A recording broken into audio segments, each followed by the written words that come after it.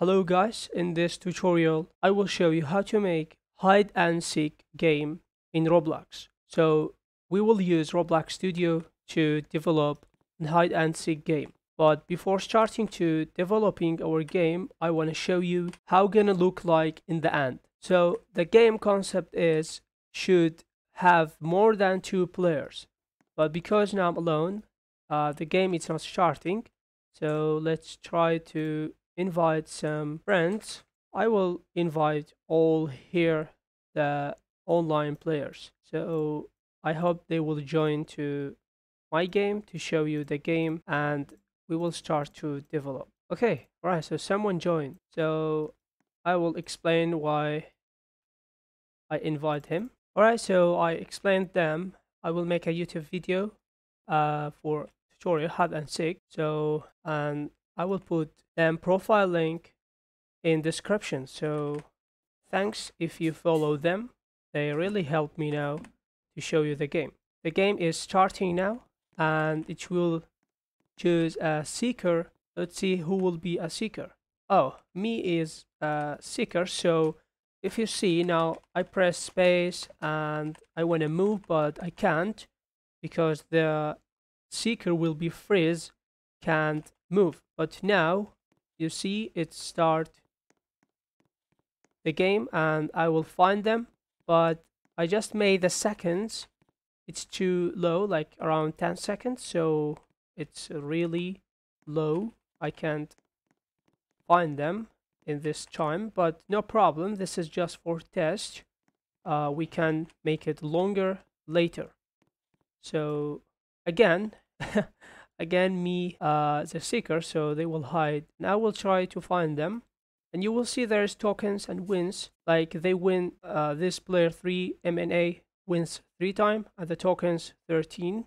Winner give 10 tokens. So you see now he is or she is 14. So now the game it will start again.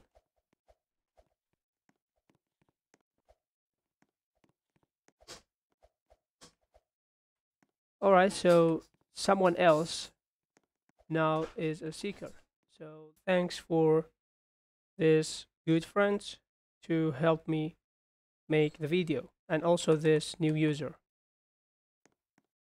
Alright, so now we can start to develop our game.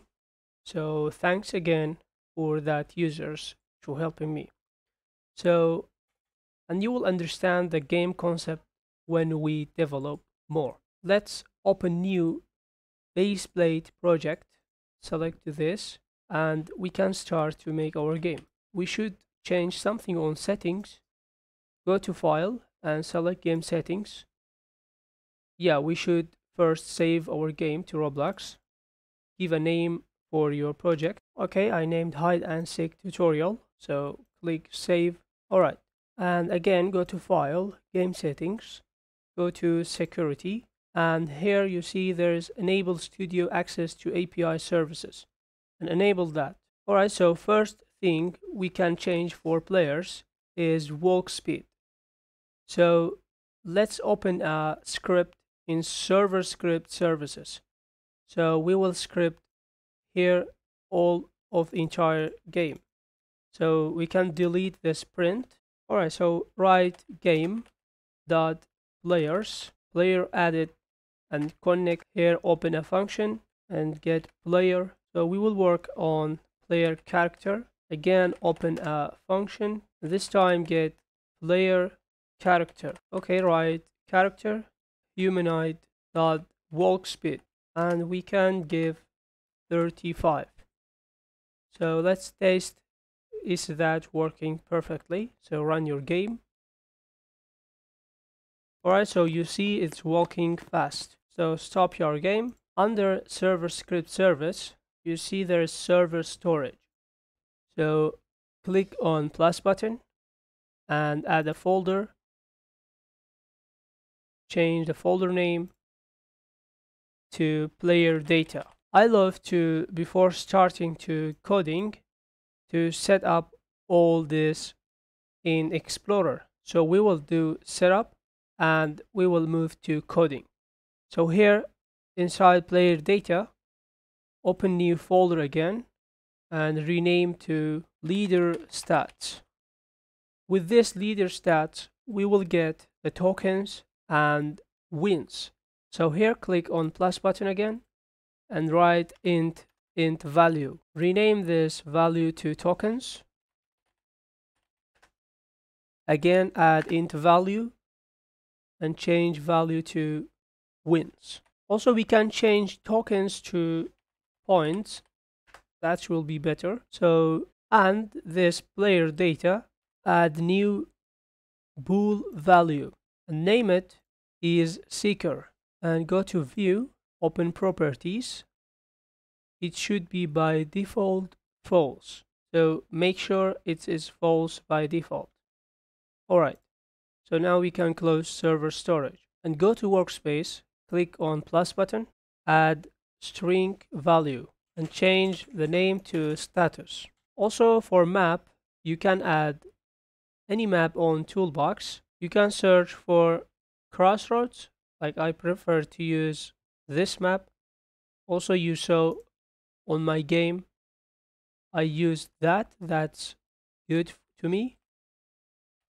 And inside this model, delete on spawn location because we will add our spawn location. So also delete the spawn location added by default. We will add new one. Go to model and click on spawn. You will see there's a spawn location and navigate this spawn location to your map anywhere you want. So let's find a good place. Alright, here is good to me. We can navigate here. And if you don't want to show the image and the part of spawn location, select this spawn location, go to view, open properties, make it transparency 1 and also scroll down, make it can collide false. Also this image inside spawn location and image, also make this transparency 1. That's perfect. Alright, so let's move to scripting now. We will add some variables on top. So first of all, we should get the players from game get service dot players, and also we will get server storage equal to game server storage, and also replicated storage. Also last one is status we already made in workspace. So local status, get it from game.workspace.status, or also you can use wait for child status. That will be better. Alright, perfect. So in next part, we will continue to make the functions for adding players and set up the game, player removing, and others.